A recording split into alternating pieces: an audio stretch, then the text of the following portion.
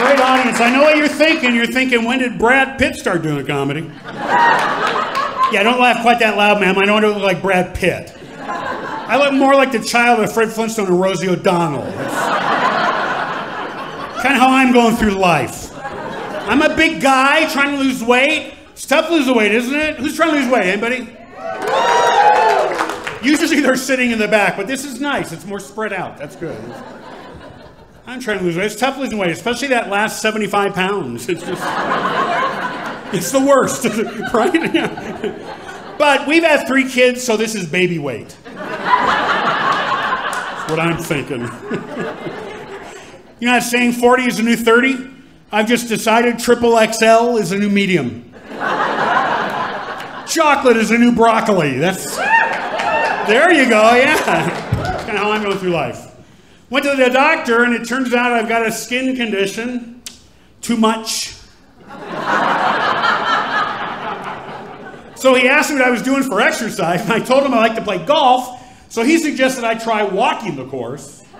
I know, well, I did that. I was actually surprised at how many things I had missed, having not walked the course before.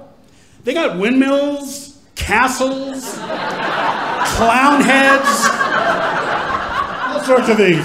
No more cards for me. I'm done. Oh, I'm trying to get in shape. I joined a gym, you know, which I guess is good. You're supposed to join the gym. I really only join the gym so I make sure I fit in my coffin. So, yeah. My wife, for my birthday this year, she got me a Snuggie. Yeah, I said, sweetie, everything I wear is a Snuggie. And I like using some of the equipment. I started using the elliptical. Anybody use that, the elliptical? Yeah. I like using it because I feel like I must resemble a member of the Marvel universe, right, when I'm on that thing. But I think the truth is I look more like those inflatable wiggly balloon guys in front of the car wash. I was in Home Depot. I heard this over the loudspeaker. Assistance needed in the blind cutting area. Assistance in the blind cutting area. I thought, well, that's good. I'm glad they were assisting the blind guy while he's revving up the power saw. How am I doing? Am I on the line? Am I close? Oh, marriage is great. We do love movies. We love movies and TV. It's so different now, though, than when I was a kid. When I was a kid, we had like 9 channels, you know, and very limited viewing opportunities, right? But we did have the TV Guide, which is great, because the TV Guide came every week to our house. And this was my dad's favorite magazine. But he would plop down in his easy chair with his pen, and he'd go through the TV Guide, and using a system that he developed, he would go through and mark all the shows in order of preference of what we were going to watch. And because he was the king of the TV, we watched what he wanted to watch, right? Nowadays, TV is totally different, right? Because we have like 900 channels and virtually unlimited viewing opportunities, right? And it's crazy. And now you don't even need the TV Guide because they print it right on the TV monitor. The description is right there. But here's my problem. I can't read it.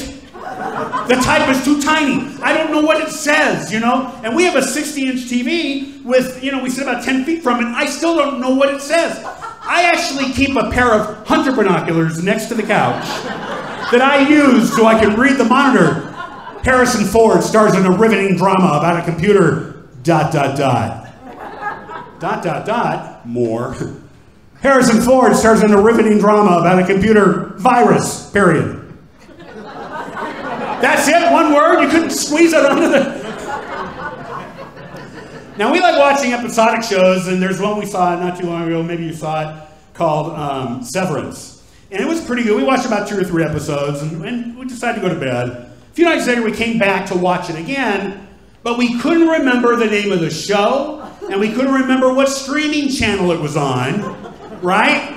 So we knew that Christopher Walken was in it, so we had to do a search. Okay, let's see. Blast from the Past, no. Deer Hunter, no. Annie Hall, no. There it is, Severance, and we finally got it. Watched about 4 or 5 episodes. It was a lot of fun. And to make sure we don't have this problem in the future, my wife went out and she purchased a dry erase board that she mounted on the wall next to the TV monitor. And now she just writes the name of the show and writes what streaming channel it's on. So basically, it's like we have TV Guide again, right? Sometimes when you're performing, you get to perform in some very odd places. I once performed at a senior center. Nobody in there under the age of like 85 or 90, right? It was crazy. And while I was performing, there was a woman going around making little balloon animals for everybody.